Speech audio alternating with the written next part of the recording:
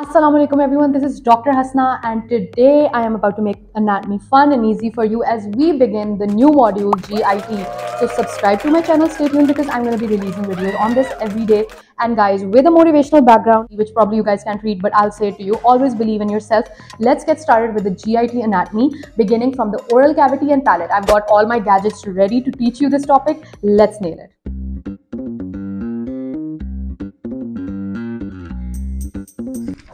So first things first, with my friend over here, let me just explain to you what oral cavity exactly is, what is the palate. Basically, this is your face and a sagittal section. Obviously, you can see the brain first and then the nasal cavity. And then as you go down, you see the mouth area. And then you go down, there's the larynx and posteriorly the esophagus. And this entire area behind the nasal cavity and the mouth is the pharynx, right? So this is a little orientation of this model. So the oral cavity is basically obviously the beginning of the GIT. From here, this is where the food begins. Like the first thing you do is take the food into your mouth. Now the oral cavity is basically divided into two parts. There is the vestibule and an oral cavity proper. Let's switch it up.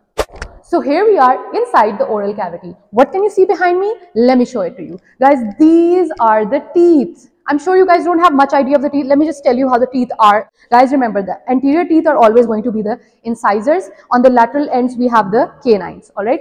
Canines के बाद आ जाते हैं आपके premolars. And finally, in the end come the molars. Alright. So we have an upper jaw, lower jaw, same teeth होते हैं. ऊपर भी नीचे भी obviously और क्या होगा? So guys, let's suppose that this entire area where I am standing, यहाँ पर lips begin हो जाएंगे और laterally cheeks begin हो जाएंगे और ये सारा आपका tongue पड़ा हुआ है. So this is where I'll talk about the two components of the entire oral cavity. The oral cavity is divided into a vestibule and oral cavity proper. Vestibule क्या है? Where I'm standing right now. Everything related to the outer surface of the teeth is the vestibule. So if I'm over here lie your upper lip and lower lip. And the only thing you need to know about the lip is the philtrum, which is a shallow groove that lies on your upper lip. And now we're going to go laterally and check out the vestibule that is related to the cheek. So over here we have the cheek. All you have to say in the lateral relation of the vestibule is the cheek containing this important buxse wala muscle. Buxa kyun kehte hain? It's known as a buccinator. Buccinator is going to be lying lateral in the vestibule. Now one important part of this area of the vestibule that I want you to remember, that in the upper second molar tooth, over there in the gum in the vestibular area is the opening of what gland? The parotid gland. Do not forget this. So overall, this is the vestibule. Now we're going to discuss the oral cavity proper. For that, once again, I'll have to make that switch. So 3, 2, 1. So first things first, I know you're asking yourself this question, what am I doing with this tiny screen?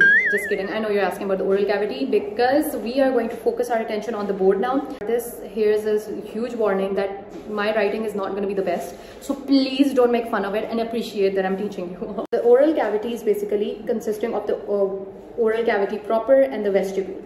Now let's suppose the teeth lie over here. So guys, the teeth anteriorly go to the lips. This is the part of the vestibule, and all over the teeth go laterally to the cheeks. This entire area will be the vestibule, which is lying on the outer surface of all the teeth. And within inside the teeth, the inner surface of the teeth is completely surrounded the oral cavity proper. The oral cavity proper is bounded by, because anatomy has boundaries everywhere, it is bounded superiorly by this guy right here. What is this? This is the entire palate, and we're going to discuss that in detail today. And inferiorly, or the floor of this oral cavity proper is formed by the tongue. You can see over here, the tongue is forming the floor of it. Alright, now remember one thing, that the tongue is connected to the floor of the mouth, like this part of the tongue is connected to the floor of the mouth by this median fold in the midline that you can literally see, and even like if you try to look at it, you can see it, you can even feel it, that this fold is going to be known as the frenulum. So remember, this frenulum, on either side of it is the opening of the submandibular gland duct. Alright, so ducts open on either side of the frenulum. And that's not it. On either side of the frenulum, the mucous membrane is also thrown into more folds like that. These are known as the plica fimbriata. Let me just write that once again. Do not make fun of my writing. This is how it works. I do not have an armrest or like the elbow rest, so do not say anything. Let's start the discussion of palate. The roof is formed by hard palate in front and posteriorly soft palate. What is the difference between the two palates? The hard palate consists of bone, whereas the soft palate will only consist of muscle and aponeurosis, etc. So hard palate, the first question that's going to be asked from you is what are the bones constituting the hard palate? Skull, the skull has a bone, obviously bone skull se hai, or kahan se aayegi. So from the skull there is a frontal bone over here, and then as we go we have the like the nasal aperture, and then we have the upper jaw. Wow, that looks like a snowman. Upper jaw. This upper jaw is known as the maxilla. All right. Now maxilla is very busy. It has other things to do in its life. It's not only sitting here for us, right? But then what it does is it sends a process over here like that, known as the palatine process, to form what we call the hard palate, a part of the hard palate. And from posterior side, the palatine bone comes into play and forms, by its horizontal plate, it forms the hard palate's posterior part. All right. So over here you can see that we have two bones that are forming the hard palate all together. So what do we have? First we have the palatine process of the maxilla anteriorly, and posteriorly we have the horizontal plate of the palatine bone. So this overall together is becoming the, what do we call, the hard palate. All right, this is the story of the hard palate, and then begins posterior to this is the story of Mr. Soft Palate. He says, I need my role in this movie as well, but how can you guys forget me? So then we just draw a soft palate. Now the soft palate is where a little bit of a confusion will begin. Not confusion, or like more difficult part of this entire situation.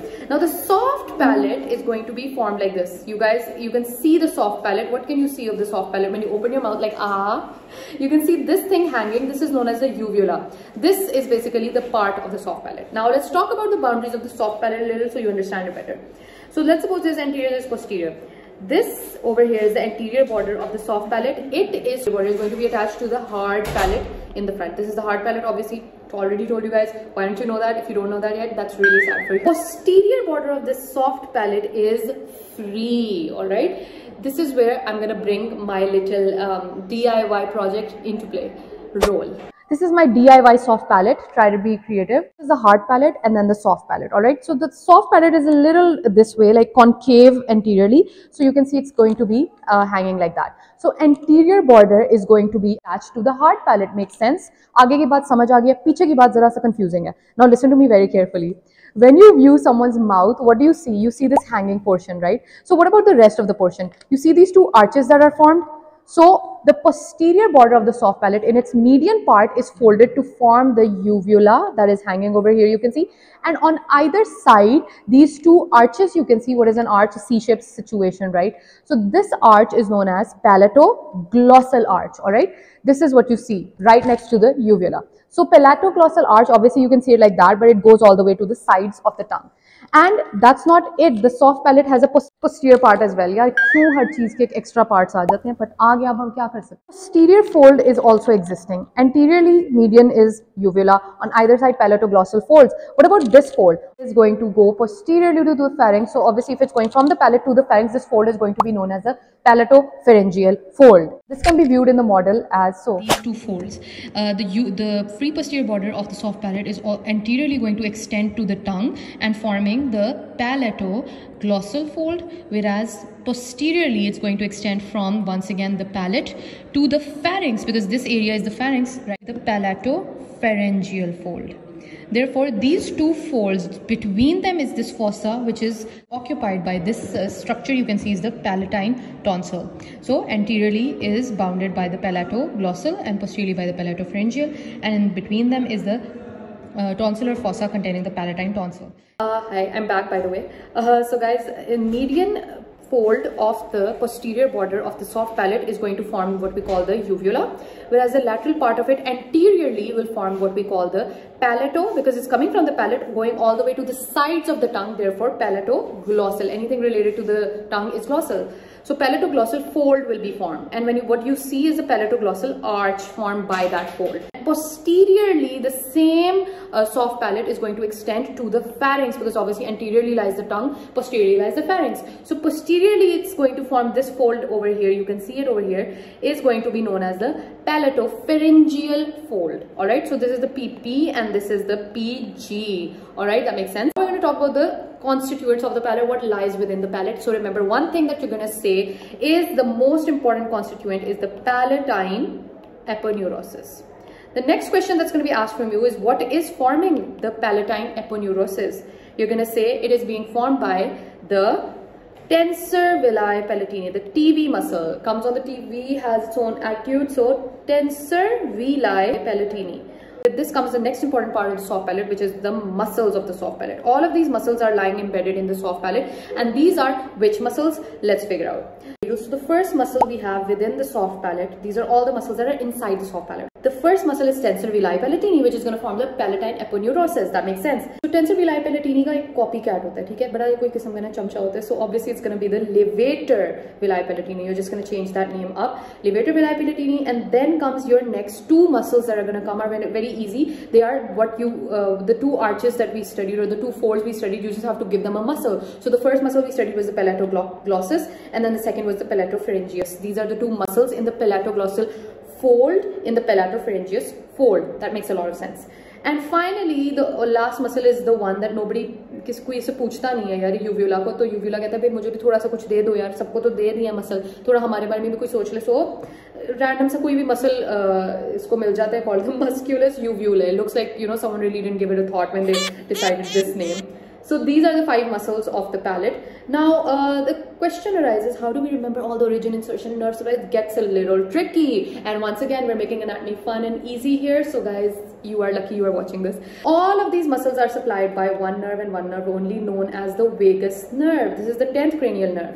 Alright. The only muscle that is not going to be supplied by this will be which one? What do you think it should be? It's going to be the one that is going to show up on the TV. Okay, the LV guy is like, okay, I'll take 10, I don't mind, you know, LV ke bag pakadne, humne kaam karna hai, it's okay, I'll do it. But like, what about the tensor villi palatini who has to come on the TV, says that, yeah, lower numbers don't suit me, I need a higher number. So the tensor villi palatini is supplied by 5th cranial nerves, mandibular division. This is known as a trigeminal nerve, it's mandibular division. Alright, so this is going to be supplied there. So nerve supply is done, easy peasy.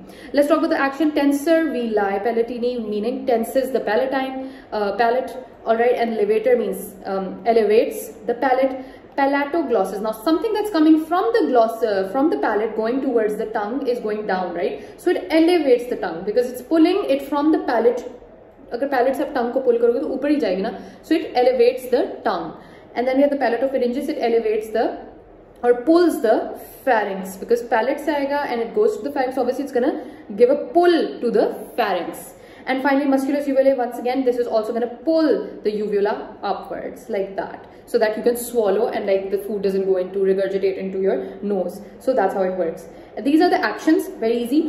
One more action that I want you to remember, which is very extremely important, is guys, these two muscles are also going to be acting on the auditory tube. Now, auditory tube is this tiny tube that is basically present in your nasal cavity wall. What it does is that it maintains the ear pressure. Behind your eardrum is the middle ear, right? So from the middle ear to the nasal cavity, this tube is connected so that the air from the nasal cavity can maintain pressure within the middle ear. I hope that makes sense. If it doesn't make sense, it's totally fine. Just remember, auditory tube. You know that tube where, like, when you try to open your ears and then like the thing that contracts and opens your ear, that is the auditory tube. So these two are also responsible for opening or like tensing up the auditory tube. So remember that in their action as well. Origin insertion kaise padna hai? Bas itni si baat yaad rakh lo. Anything that is ending with palate is going to be inserted into the palatine aponeurosis. So TVP, Mr. TV is getting inserted into palatine aponeurosis. Mr. LV with the LV bag and the brands is going to be inserted into the palatine aponeurosis. But anything that's starting with the palato means it is going to be originating from the palatine aponeurosis. You see what I did there? Kitna easy ho gaya na? So ab yaad karne wali cheezein kya rahegi? In dono ki origins, in dono ki insertion. This is very easy. This is going to originate from the posterior border of the hard palate. As we saw over here, guys, this is the posterior border of the hard palate. Yahin se originate hoga, and it just goes posteriorly and gets inserted in the mucous membrane of the uvula. Obviously, aur kahan jayega yaar, bichara. Okay, and then what about these two? Palatoglossus, so it gets inserted in the sides of the tongue. Palatopharyngeus inserted into the thyroid cartilage is where the pharyngeal area is. Just say thyroid cartilage is where it's going to be inserted. It's not a big deal. In दोनों में बस थोड़ा सा याद करना होगा. इधर आपने spine of sphenoid डालना है. Spine of sphenoid is also one of the bones of the base of the skull. So just add that over there. It coming from spine of sphenoid. Auditory tube is the tensor villi palatini. And what about the levator villi palatini? Insertion in the palatine aponeurosis. Where does it come from though? It comes from the temporal bone and the auditory tube. You just have to add that in your memorization power a little bit. And that's all for the muscles of the soft palate. I really hope today's video really helped you. Guys, do not forget to subscribe to my channel for more videos, and thank you so much for watching.